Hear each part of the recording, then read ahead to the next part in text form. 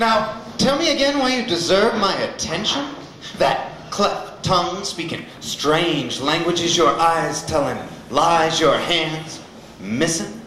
You've been hiding in your coffee shops, hanging with your anarchists in theory and over-the-counter revolutionaries. You've been smoking cigarettes and looking cool. Been growing horns on your head, been eating bugs out of the bag, still speaking strange tongues. And when you could have been learning to sing, you were too busy begging mama for theremin lessons. When you could have been out dancing, you were in bed, curled in a fetal position. You should have been what you would have been if you could have been, but maybe it makes no difference. A shiftless wordsmith, burnt monolith, driftless in the cosmos, a tongue of fire. You tap, tap, tap. You should clap, clap. You boom shakalaka. You cuckoo, kachoo. You tick, tick. Talk like the stately clock drifting around, down, before, behind, beyond time, and never finish. Spring-loaded, spruce moose wound tight and let loose, foot and mouth kick of my tongue at a cheek. Tiresome tirade, a social conscious free verse.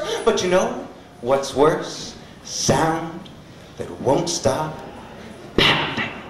Wait, here's where I confess I don't really love my mother. Here's where I confess I don't know how to be with another. Here's where I admit I'm not even half the man I pretend to be. Here's where I admit I cry myself to sleep.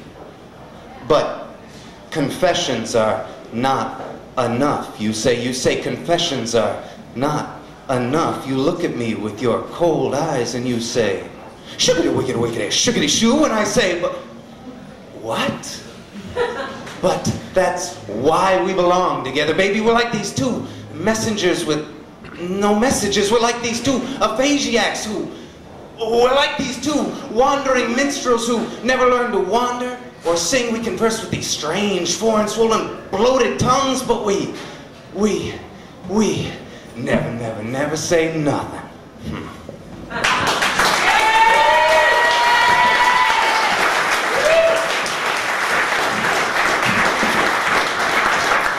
That was Seth Jarvis from Burlington.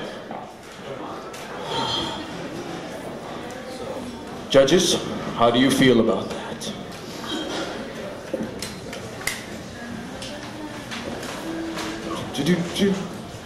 We have an 8.9. Higher! An 8.7. An 8.7. An 8.7. And a 9.2 for Seth Jarvis from Burlington.